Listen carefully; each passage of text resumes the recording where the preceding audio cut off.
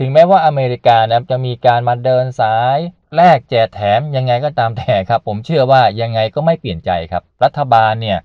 ยังไงก็ต้องเคารพการตัดสินใจของคณะกรรมการเพราะไม่เช่นนั้นแล้วครับเราจะมีการจัดตั้งคณะกรรมการในการคัดเลือกตัวแบบอากาศยานไปทำไมจงอย่าลืมนะครับคนที่ใช้งานเนี่ยคือกองทัพนะไม่ใช่รัฐบาลเนี่ยเรารู้ดีว่าอาจจะถูกบีบจากสหรัฐอเมริกานั่นก็เป็นบทบาทของเขาแต่ว่าในท้ายที่สุดนะครับผมก็มีความเชื่อมั่นเลยว่ายังไงครับเกมไม่พลิกอย่างแน่นอนสวัสดีครับท่านผู้ชมทุกท่านครับผมแจ็คสไนเปอร์ครับวันนี้ก็มีประเด็นข่าวสารทางด้านวงการทหารนำมาเสนอกันต่อนะครับก็ยังเกี่ยวข้องกับการจัดซื้อจัดหายุทโธปกรณ์ด้านการทหารโดยเฉพาะเครื่องบินขับไล่ครับในช่วงเวลานี้มันก็มีกระแสข่าวครับที่มาจากฝั่งอเมริกาก็ต้องการมายื่นข้อเสนออยากให้ไทยเนี่ยกลับใจซะกลับตัวกลับตนนะครับมารักอเมริกาเหมือนเดิมก็คืออยากจะให้ซื้อเครื่องบินแบบ F-16 Block 70เหมือนเดิมท่านผู้ชมครับในประเด็นนี้ครับโดยส่วนตัวของผมเองนั่นก็อยากจะกล่าวนะฮะอาจจะถูกหรืออาจจะผิดก็ได้ค่อนข้างยากครับที่เครื่องบิน F-16 Block 70จะเกิดขึ้นบนแผ่นดินไทยอีกต่อไปมันมีหลายปัจจัยนะครับแล้วก็หลายเหตุเนี่ยนำมาผสมผสานได้เรียงกันออกไปซึ่งผมเองนั้นก็เคยได้มีการกล่าวในหลายคลิปที่ผ่านมาในประเด็นที่เราจะมีการพูดถึงกันในวันนี้นะครับก็จะเกี่ยวข้องกับเครื่องบิน JAS39ทั้ง2แบบไม่ว่าจะเป็น CD หรือว่า EF เครื่องบินแบบ JAS39เนี่ยนะครับโดยตลอดที่ผ่านมาเรามีประจำการอยู่ครับที่ฝูงบิน701กองบิน7สุราษฎร์ธานีเครื่องบินรุ่นนี้นะครับซึ่งถือว่าเป็นเครื่องบินรบที่มีความทันสมัยสามารถที่จะดำเนินการฝึกซ้อมกับนานาประเทศได้โดยที่ไม่มีปัญหาที่เกี่ยวข้องกับความสัมพันธ์JAS39สามารถไปร่วมซ้อมรบกับประเทศสิงคโปร์ได้มาเลเซียอินโดนีเซียออสเตรเลียสหรัฐอเมริกาอังกฤษเยอรมนีได้เกือบทั้งหมดนะฮะในขณะเดียวกันJAS39ก็สามารถไปดำเนินการซ้อมรบกับฝั่งตรงข้ามของอเมริกานั่นคือจีนก็ยังไม่มีปัญหาเช่นเดียวกันซึ่งประเทศไทยเองนั้นก็ถือว่าทำตัวเป็นกลางครับเราไม่คบฝ่ายใดฝ่ายหนึ่งนะครับเราคบทั้งจีนคบทั้งรัสเซียคบทั้งสหรัฐและตะวันตกแต่ปัญหามันมีอย่างนี้ฮะการสื่อสารกันครับระหว่างเครื่องบินต่อเครื่องบินหรือว่าเครื่องบินกับหน่วยรบอื่นๆภาคพื้นดินหรือแม้แต่ทางทะเลนะครับการสื่อสารสากลเนี่ยนะครับมันก็จะต้องใช้ระบบที่เป็นสากลถ้าเป็นของอเมริกาเนี่ยเราก็เรียกว่าเป็นระบบลิงก์16ซึ่งถือว่าเป็นมาตรฐานของนาโต้แต่ว่าในช่วงเวลานั้นครับเครื่องบินค่ายสวีเดนเนี่ยยังไม่สามารถรองรับลิงก์16ได้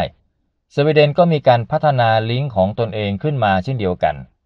ก็จะเป็นลิงก์ที่เกิดขึ้นภายในประเทศก็เป็นการส่งข้อมูลในทางยุทธวิธีที่เราเรียกว่า Tactical Data Link ในขณะเดียวกันหลังจากที่สวีเดนเนี่ยนะครับมีการขายเครื่องบินทั้งJAS39CDให้เราแล้วก็เครื่องบินแจ้งเตือนภัยอากาศล่วงหน้า 340มันก็มาพร้อมด้วยแพ็กเกจ1ก็คือระบบ Tactical Data Link ซึ่งถือว่ามันอำนวยให้ไทยนะครับสามารถที่จะใช้ระบบนี้เป็นของตนเองเครื่องบินที่มาจากบริษัทซาฟเนี่ยนะครับเขาต้องการทำให้เราเนี่ยพูดเป็นภาษาไทยเป็นข้อมูลภาษาไทยมันก็เลยเป็นที่มาที่ไปของการพัฒนาระบบ Link T ซึ่งเป็นระบบ Tactical Data Link ก็ถูกใช้งานโดยเฉพาะในกองทัพไทยเท่านั้นจะไม่สามารถไปเชื่อมโยงกับกองทัพส่วนอื่นๆจีนก็ไม่ได้สหรัฐก็ไม่ได้ครับหรือว่าประเทศเพื่อนบ้านของเราเนี่ยก็ไม่ได้คือการพัฒนา Link TH นั้นก็เป็นเหมือนการพูดภาษาไทยส่วน Link 16ก็เหมือนเป็นการพูดภาษาอังกฤษแต่ว่าในขณะที่ Link TH เราก็ใช้สำหรับกองทัพไทยเท่านั้นสามารถเชื่อมโยงข้อมูลในหน่วยรบทางอากาศด้วยกันเองแล้วก็สามารถโอนถ่ายข้อมูลไปยังเรือรบต่างๆของไทยนะครับแล้วก็กองกำลังภาคพื้นดินได้ตรงนี้ก็ถือว่าเป็นข้อดีผมจึงกล่าวว่าJAS39CD หรือไม่จะเป็น EF เนี่ยนะครับเป็นเครื่องบินที่พูดภาษาไทยเพราะว่ามันมีการพัฒนาให้ตรงต่อความต้องการของกองทัพ กองทัพอากาศนั้นก็มีการจัดตั้งเครือข่ายที่เรียกว่า Network Centric Air Force แต่ว่าในช่วงเวลานี้ก็จะกลายเป็นศูนย์รวมใหญ่ทั้งหมดนะครับไม่ใช่เฉพาะ Air Force เท่านั้นครับยังรวมถึง Army Navy ด้วยครับผสมผสานกันเนี่ยก็จะกลายเป็น Network Centric ที่กลายเป็นโครงข่ายขนาดใหญ่เพราะฉะนั้นข้อมูลการสื่อสารในปัจจุบันนี้ครับมันเป็นข้อมูลที่มากมีความซับซ้อนหากว่าจะส่งข้อมูลกันในสมัยสงครามโลกครั้งที่2คงไม่เพียงพอมันจึงเป็นที่มาที่ไปของการพัฒนาระบบ Tactical Data Link ที่เรียกว่า Link T เป็นภาษาไทยเมื่อมีการพัฒนาระบบนี้แล้วครับอย่างเราเนี่ยมีการเข้าไปซ้อมรบกับจีนก็คงไม่มีปัญหาครับเพราะว่าเราใช้ระบบเดียวกันก็คือระบบ Link T สามารถสื่อสารระหว่างเครื่องบินขับไล่กับเครื่องบินขับไล่ด้วยกันเองแต่ถ้าหากว่ามีการไปซ้อมรบกับอเมริกาก็คงต้องใช้ Link 16ครับแต่ทีนี้ในแง่ของการพัฒนาสำหรับกองทัพอากาศไทยนั้นเขาก็มีความคาดหวังนะครับว่าเครื่องบินทุกลำแหละที่ประจำการในกองทัพอากาศไทยนั้นจะต้องมีการติดตั้งระบบ Tactical Data Link แบบ Link T ทั้งหมดซึ่งในปัจจุบันนี้ครับยา39เนี่ยมีหมดแล้วครับเครื่องบิน AEW340 ก็มีแล้วแล้วก็ยังส่งผลไปถึงเครื่องบินแบบ F5 ไทรกิตก็มีแล้วก็เครื่องบินแบบอื่นๆก็จะมีการติดตั้งระบบนี้เข้าไปส่วน F-16 นั้นยังคงมีปัญหาครับท่านผู้ชมที่มีปัญหาก็เพราะว่ามันยากครับไม่ต้องอะไรมากครับถ้าหากว่าเราเนี่ยต้องการจะใช้ลิงก์16ก็ไม่ได้หมายความว่าเราจะใช้ได้เลยนะครับเราจะต้องมีการขออนุญาตจากต้นสังกัดก่อนถึงจะมีการใช้งานได้เพราะฉะนั้นครับลิงก์16เนี่ยมันมีข้อจำกัดในการเข้าถึงจะใช้ทีก็ต้องขอแต่ว่าในขณะที่ลิงก์ TS ไม่จำเป็นนะฮะเราจะใช้เมื่อไหร่ก็ได้ครับแล้วมันตอบรับต่อสถานการณ์ตลอด24ชั่วโมงหากว่ามันเกิดเหตุฉุกเฉินขึ้นมายกกรณีตัวอย่างนะครับอย่างเพื่อนบ้านเราอะไม่รู้ประเทศไหนอยู่ดีๆครับมีการส่งเครื่องบินลุกล้ำอาณาเขตเข้ามาเราก็ไม่รู้ว่าประสงค์ดีหรือประสงค์ร้ายถ้าว่าการลบในวันนั้นนะครับมีความจำเป็นนะครับจะต้องมีการส่งถ่ายข้อมูลในทางยุทธวิธีแบบลิงก์16ท่านผู้ชมลองจินตนาการดูนะครับว่ามันจะตอบสนองเหตุการณ์ได้อย่างทันท่วงทีหรือไม่และผมก็เชื่อว่าการที่กองทัพอากาศไทยนั้นต้องจำเป็นนะครับคัดเลือกเครื่องบินรบใน Gen 4 ทั้ง2แบบไม่ว่าจะเป็น F-16 Block 70กับ JAS39EF ยังไงซะรุ่นนี้ครับก็จะเป็นตัวแปรสำคัญเพราะว่าการวางเครือข่าย Network Centric Warfare นั้นซึ่งถือว่าเป็นโครงข่ายใหญ่แล้วผู้พัฒนาโครงข่ายนี้ก็ไม่ใช่ใครนะครับก็มาจากบริษัทซาฟซึ่งการลบในปัจจุบันนี้ครับเรามีความจำเป็นนะครับต้องลบโดยการใช้ข้อมูล